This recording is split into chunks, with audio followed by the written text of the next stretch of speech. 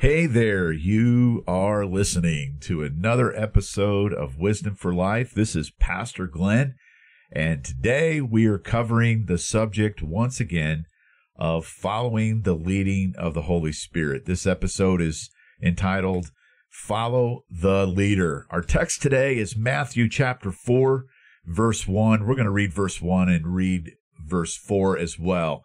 It says in verse 1, Then Jesus was led up by the Spirit into the wilderness to be tempted by the devil. I just want to remind you that we can assume that the devil knew that Jesus could not be tempted, but the reality is the devil didn't know that. The devil is not omniscient. He does not know everything like God does. And so the devil attempts to tempt Jesus and to get him to sin. And the reality was that it was impossible to do that. The two theological terms that we understand, that we have words for, Jesus not being able to be tempted, is immutability and impeccability. Impeccability means that Jesus is without sin, and immutability means that Jesus cannot sin. Jesus knew that he could not sin, but the devil didn't. Likewise, Jesus has the power to defeat the devil through you as well. You know, the Bible says, greater is he that is in you than he that is in the world. And so why does the devil keep trying? Because he doesn't know this about you as well. And he wants you to be ignorant of it. He doesn't want you to know that Jesus will defeat him in your life, just as he did in the desert. Jesus defeated the devil in private so he could heal and minister in public. I believe the statement that says private victories precede public victories. You know, your character development is important to God, and it must be developed first. Why? Because your gifting will take you places that your character may not keep you. God sees the end of your story. The Bible says he's the author and the finisher of our faith. So he doesn't just see the beginning of your story or where you're at in your story now. God sees the end of your story. And so God is preparing you for the end of your story. And the end of your story is success and it's victory and it's praise unto him. And so God's going to develop your character now so that later he can do things through you and you'll remain in those places because you'll have the character to remain. And so what is key to all this?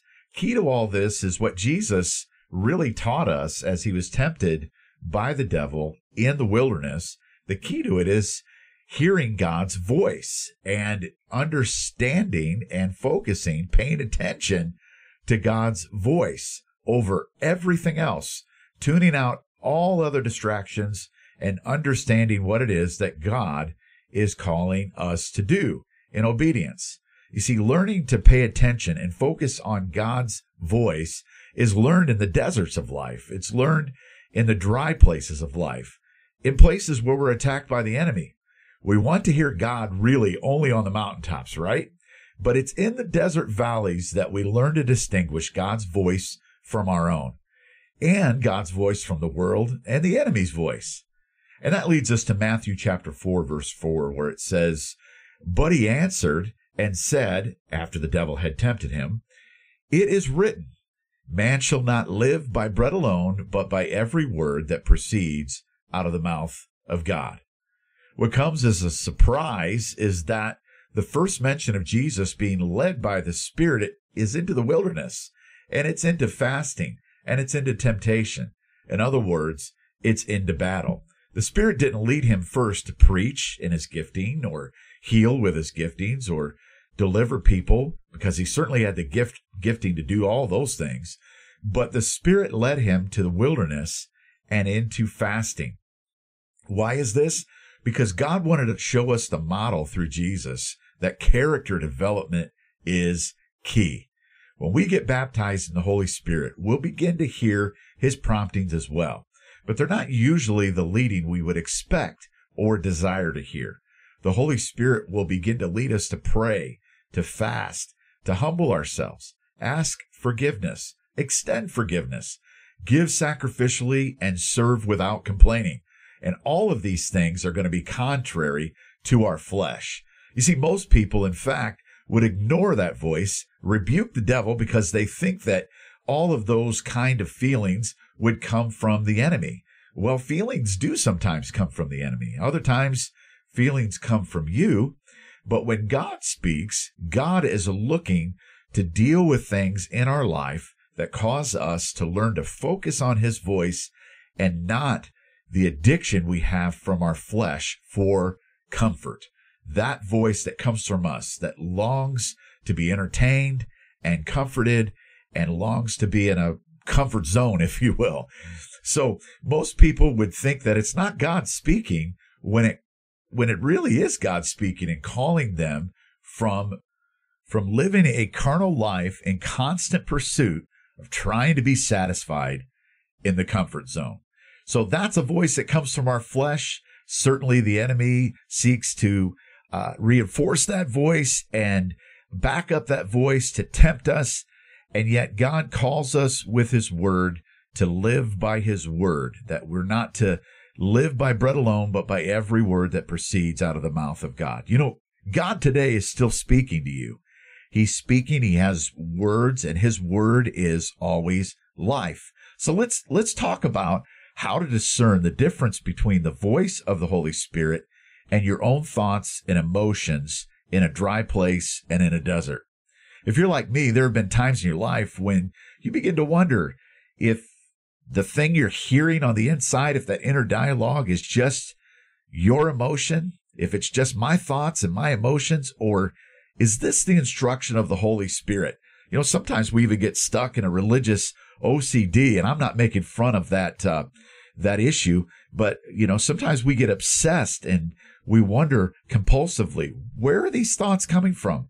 Are they coming from me, or are they coming from God? Is this me, or is this God? So I want to show you how to discern between the voice of the Holy Spirit and the voice of our flesh and carnal nature. And I want to introduce you to your carnal nature just for a moment. You know, when you got saved, your spirit was born again, but your flesh wasn't. Your carnal nature is to die, and it's slowly fading and dying away. And so your flesh is never satisfied as it dies. It wants to pull you away and possibly drain you, lead you into more fulfillment, trying to find some way to get back in that comfort zone and get back in that carnal nature. But God wants you to have more and more life and more victory. Remember that the flesh seeks entertainment and comfort. The flesh and the carnal nature seeks distraction. It wants to have a busy mind so that you don't have to face the truth and you don't have to face and listen to the Holy Spirit.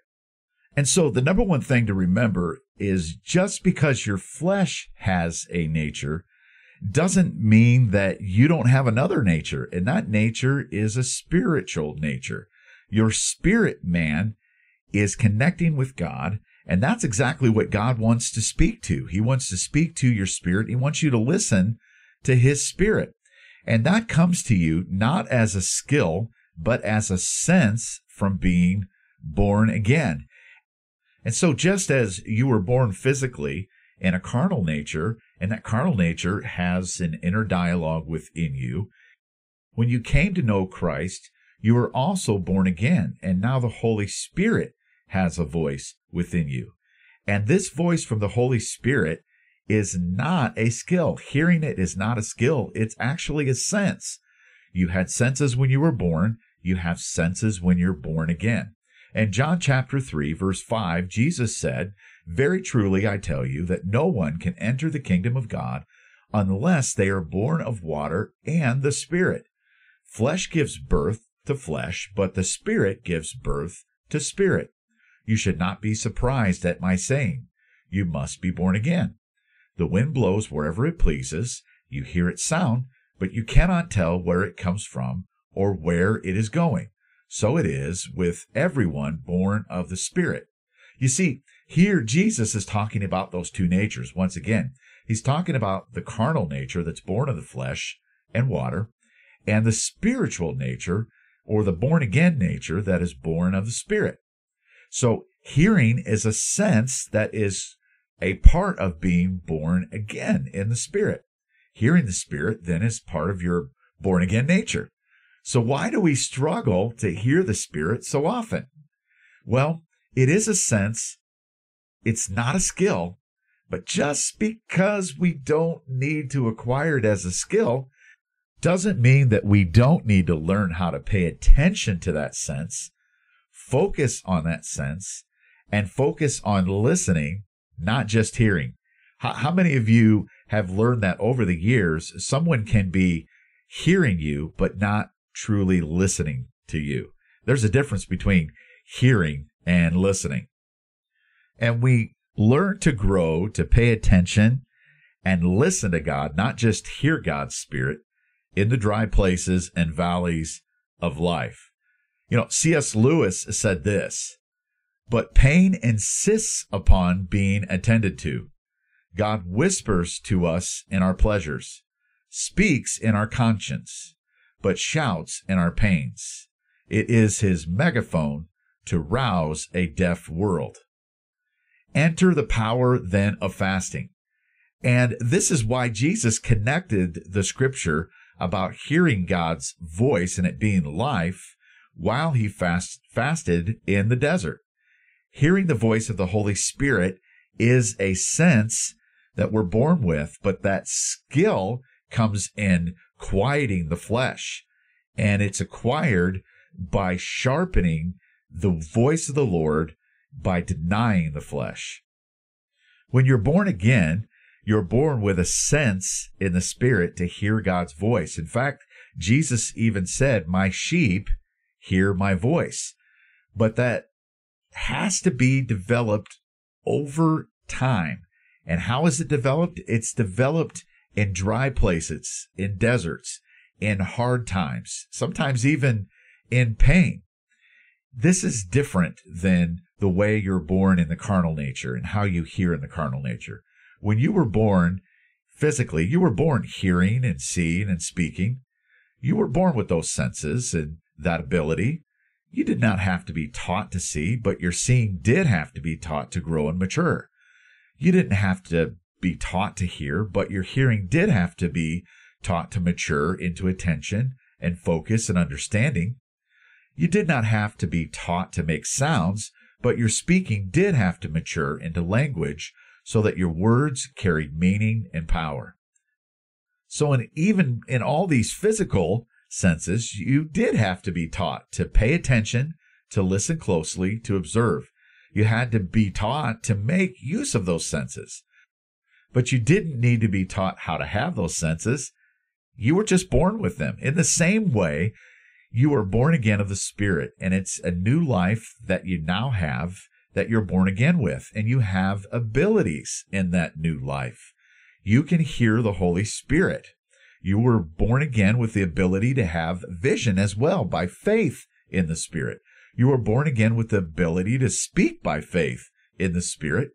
And everyone born again can preach and teach and share and witness by the power of the Holy Spirit. You were born again with spiritual vision, spiritual hearing, and spiritual speaking. You don't have to be taught to have those abilities, but you do have to be taught to pay attention, be still, follow the Spirit's leading, timing, and the Spirit's prompting and direction. And that means quieting the flesh. That means sometimes going through valleys, going through dry places, going through deserts, sometimes even bringing on a fast so that you can learn to quiet the voice of the carnal nature and you can hear the voice of the Spirit again. When you were born again of the Spirit, all of the spiritual senses came with it. So I'm not here to teach you how to gain spiritual hearing. If you're born again, you already have that. Again, Jesus said, "My sheep hear my voice." If you belong to him, you can hear him. Amen? Amen. Maybe you need to confess that today and just share it with yourself today as a proclamation, because it's a promise that came from Jesus himself. How you grow in not just hearing, but listening to that voice is through the spiritual disciplines like fasting and prayer, spending time in God's word.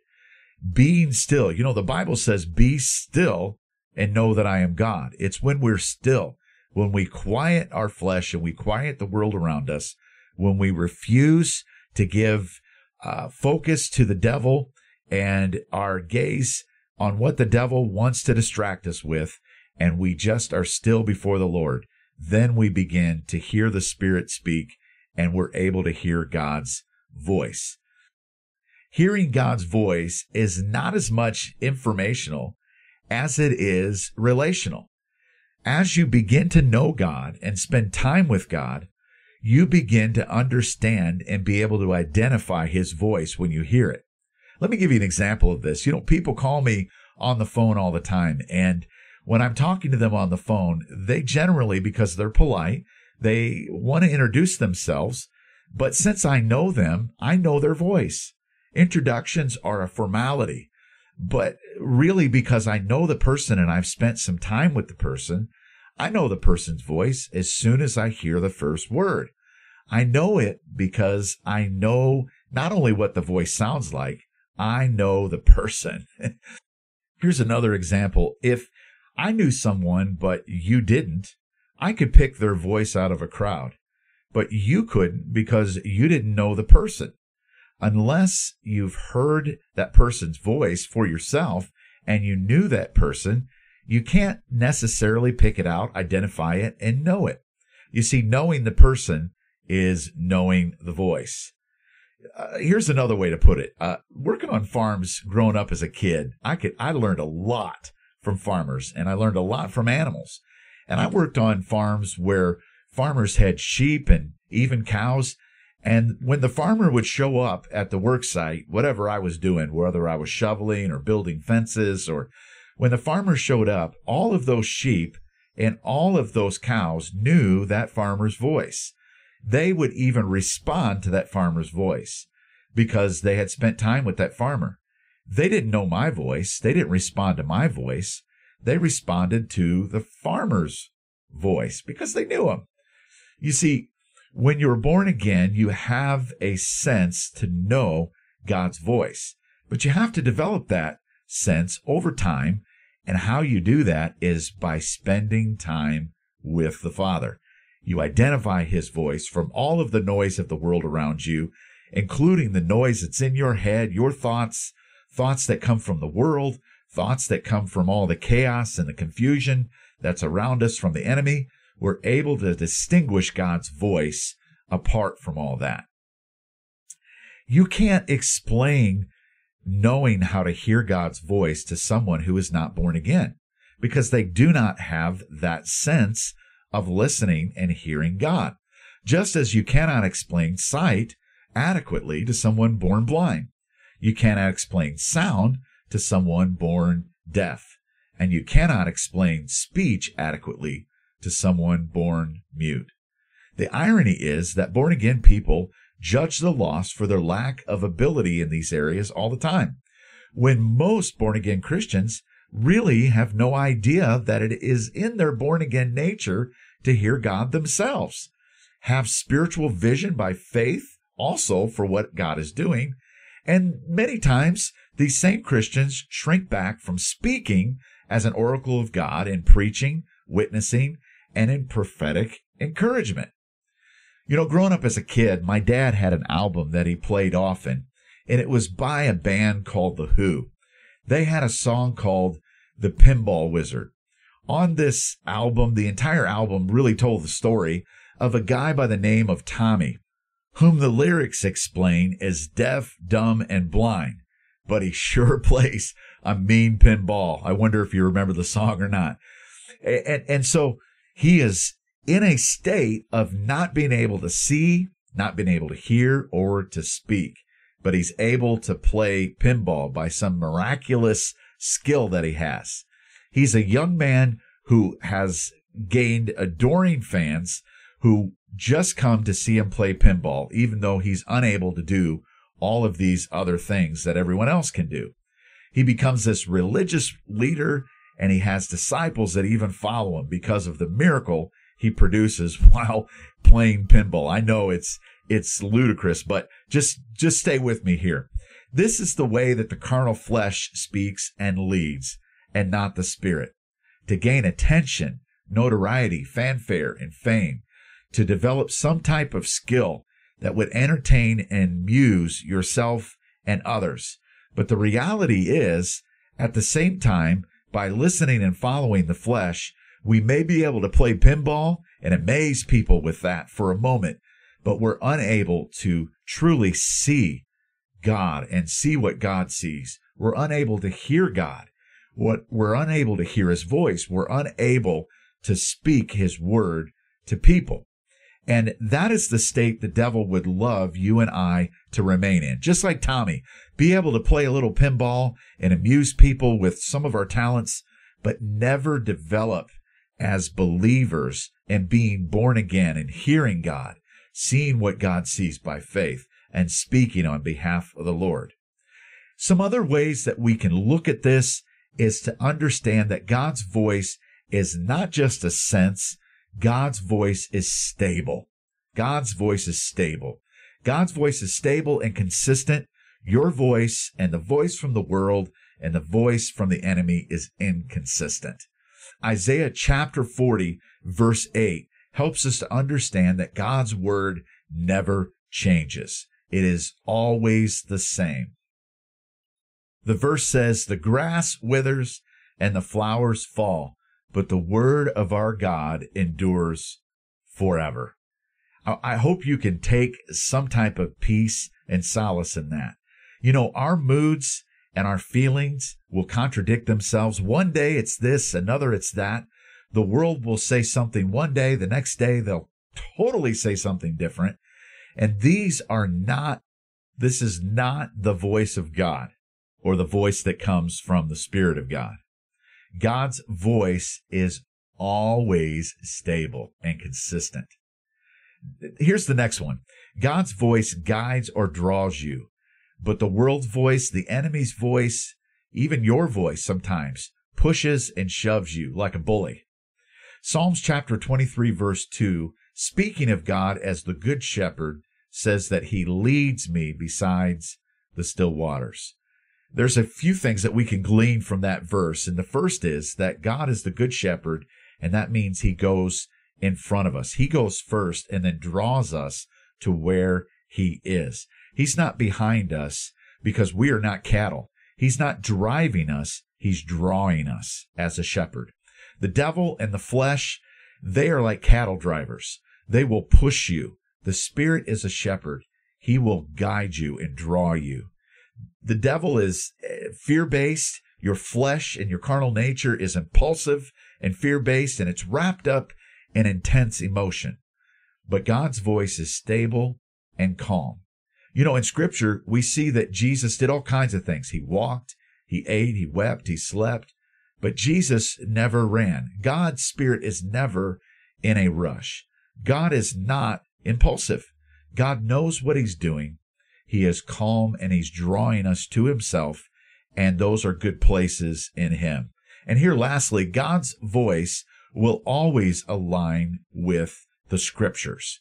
You know, we've talked about how God's voice will draw us, and God's voice is stable, that God's voice is a sense. God's voice is also something that always aligns with his word or Scripture. In Numbers chapter 23, verse 19, it says that God is not a man that he should lie. He's not a human that he would change his mind. You know what that means, folks? That means that God will never speak something that's against his word. Not ever. Don't trust yourself or your flesh. Don't trust the voices that come from the world or the voice that comes from the enemy. Stop living your life from the place of experience and what you think you are hearing from God, and start living your life from the place of God's word and his Scripture. You know, the word should interpret your reality, not your reality interpreting the word. And so we see all these points in our episode today, beautifully illustrated in the life of Jesus. As he was baptized in the Spirit, he was led by the Spirit, drawn by the Spirit to that dry place, to that desert place where he faced the enemy. And in facing the enemy, he began to fast. And in his fasting, that part of his nature that was flesh, Jesus in the hypostatic union, they call it, was 100% God, but also 100% man. That man part of his nature was quieted. And so that his spirit could hear the Spirit of God. And he begins to tell the enemy what the Word of God says, not what his feelings say, not what his circumstances say. Of course, his feelings was telling him to eat, that he was hungry. His feelings were telling him, and his circumstances were telling him to turn that stone into bread. Instead, he spoke the word to the enemy, and hearing God's voice, following God's voice, using God's word, he was able in that moment, even through fasting, to demonstrate to us how we can hear God's voice, even in a place that is unlikely as a dry and desert place where the enemy is shouting.